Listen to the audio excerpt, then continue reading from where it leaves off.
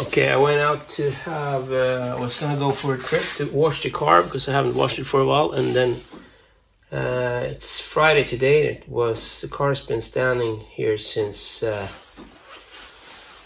Sunday when I last drove it. Now when I came, the battery is completely depleted, so I managed to get in through the trunk, open the trunk, and then now it's on the trickle charger, but it's making these very strange clink, clink, clink. I don't know if it's good for it.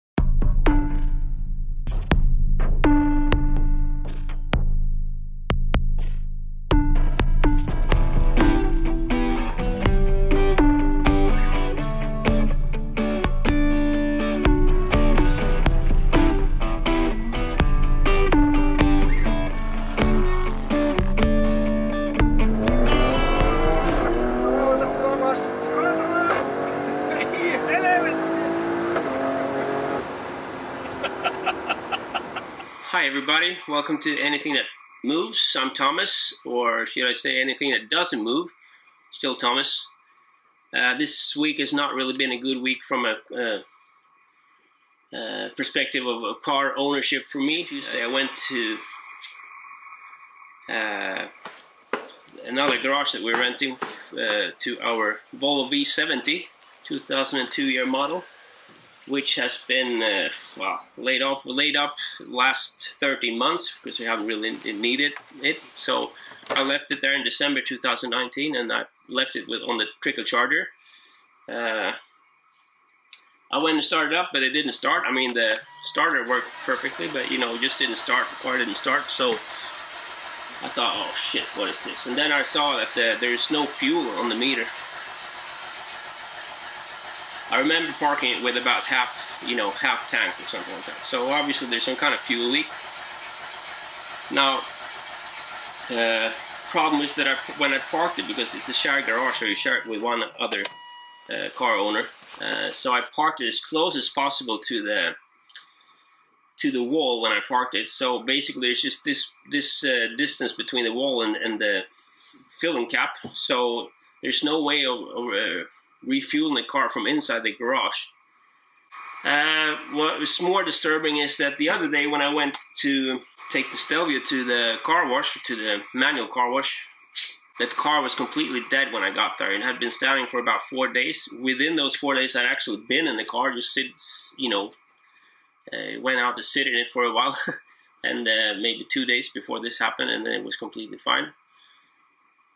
So the battery was depleted. I have the trickle charger, so I connected the trickle charger with a fast connection, but what happened was that it just started. It was just, it would just tick,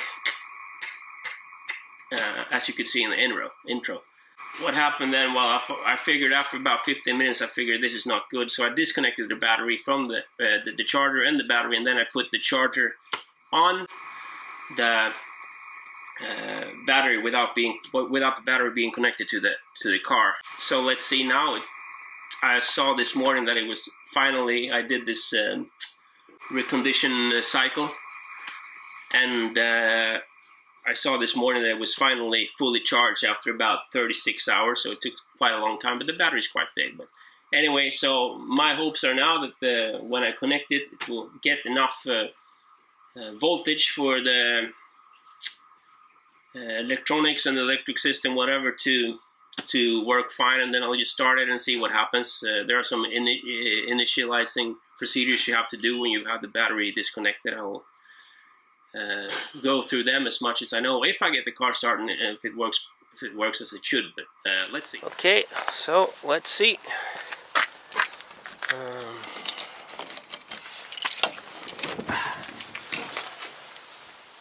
Alright, so here she is. Trickle charger, you can see it's gone through all the cycles. It's now on the 7th. This means that it's fully charged. It's been on recondition, so the stage 6 is the recondition mode. But anyway, let's disconnect the charger, open the trunk. So what I'll do, normally I have it connected to this fast connector here,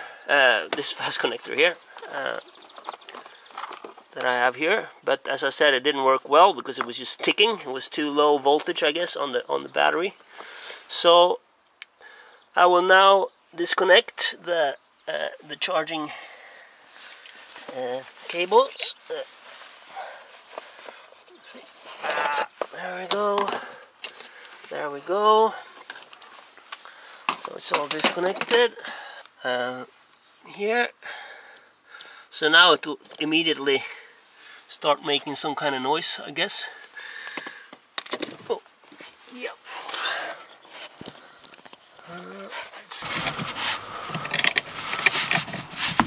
Okay, very good. It's connected. I won't tie it too hard. It should be a little bit hard so it doesn't fall off. Okay. We don't seem to have any of this trouble with it. We have the light, but it's not ticking like it did before. So I have high hopes that it will work now. Let's see. This one back in place. Okay, so there are some initializing procedures that you have to go through. You have to unlock and lock the car to reset all the trunk and the doors. So I unlocked, now I lock it again. Okay, so let's see what happens. At least the mileage is still there. Apparently what you're supposed to do is that you're supposed to first start it without starting it, just like doing this. Then we can turn off this. And then AST, yeah, that's the one. ESC. These are all the warnings that will come up. Okay.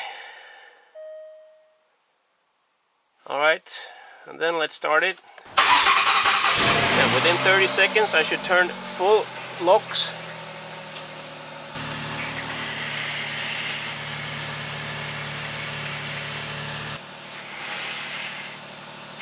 That should be it. Let's see.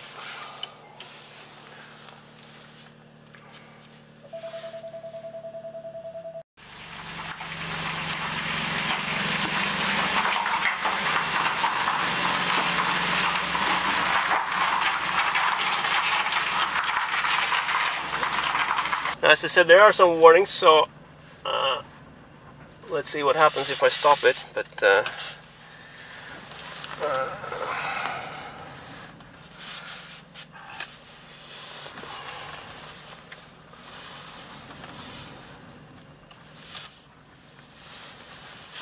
all right, put it in park.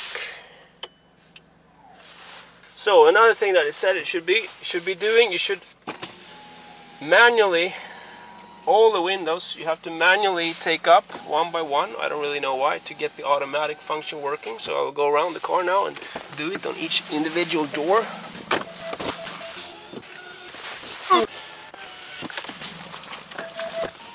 I've been driving 10 kilometers. I initialized the steering, lock to lock, and I restarted the car once, and that basically got all the warnings. All the warnings disappeared from the dash. Now it's only the slippery road, icy road warning that comes from the temperature. Now all these trip data actually went away, but I went through all the menus, and it seems as if in the infotainment system, and it seems as if basically all the other settings I had with, you know, passive entry and everything seem to be as they were before. I've tried the different driving modes. Advanced efficiency, not yet. I will come to that. And I've tried everything, so everything seems to be working fine, for which I'm very happy. I just have a little bit of I'm a little bit concerned about a battery, you know, if it's really good or not.